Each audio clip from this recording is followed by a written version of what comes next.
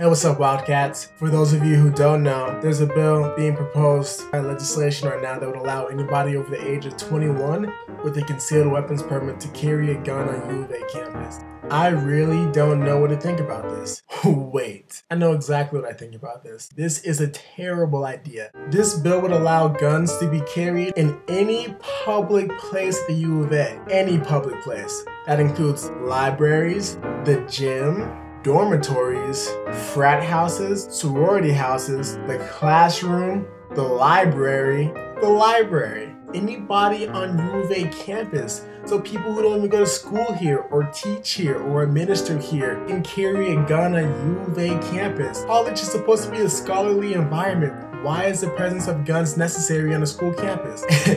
And what people really don't understand is that the U of A is a wet campus. Do you know where I'm going with this? Since when has it been a good idea to possess alcohol and weapons at the same time? Come on. Arizona being a gun-friendly state as it is, you're allowed to have guns in bars and restaurants in Arizona, but you are not permitted to drink. It's the law. If this bill passes, 21-year-old college students, that means the bare minimum of drinking responsibility, can legally possess a firearm while under the influence of alcohol in school living quarters.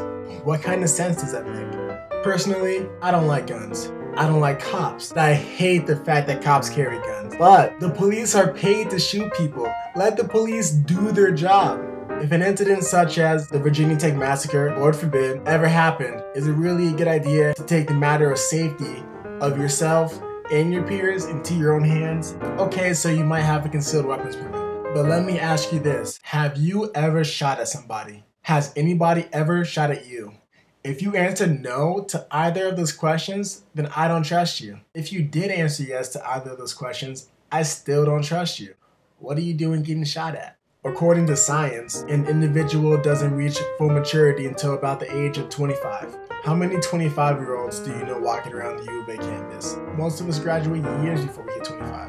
I just don't trust that there are enough fully mature people walking around the U of A campus ready to make decisions in life or death situations. And when the police do arrive at the scene, how are police supposed to differentiate between the actual shooters and the individuals defending themselves?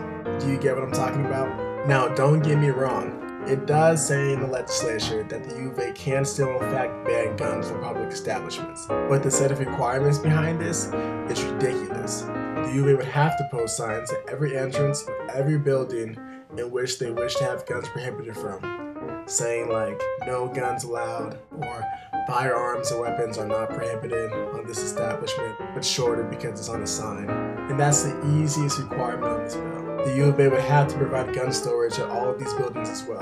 So they have to create gun lockers in every single public building at the U of A. On top of this, metal detectors would have to be required, because how else would you know if someone's carrying a concealed weapon or not? So students are going to have to walk through metal detectors to get into any building on the U of A campus. Are there going to be lines? What if you're late for class? What if my bag goes off? Are they going to pat me down? On top of this, the U of A will have to hire additional security personnel in order to man the new metal detectors and gun lockers.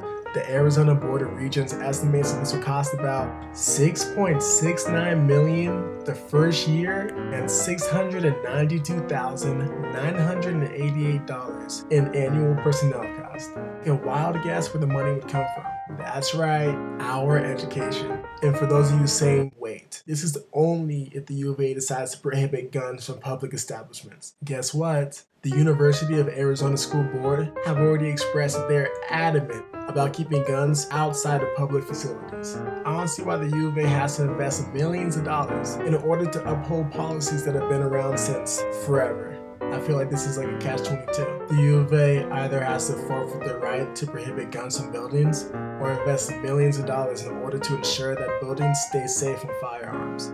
This is so wrong. But that's just me. I just wanted to share some of my thoughts. I wanted to let you know what's going on around your campus, because I know a lot of you do not read. P.S. I apologize for the nasally voice and the stuffy nose. These allergies are kicking my ass. And I know my eyes are kind of low in the video, and it's 4:20, but no, I'm not high. PPS. Is anybody taking petition?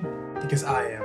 You can find my information at the bottom of the link. If you guys want to contact me and share ideas with me, that would be great. But thank you for listening, and bear down.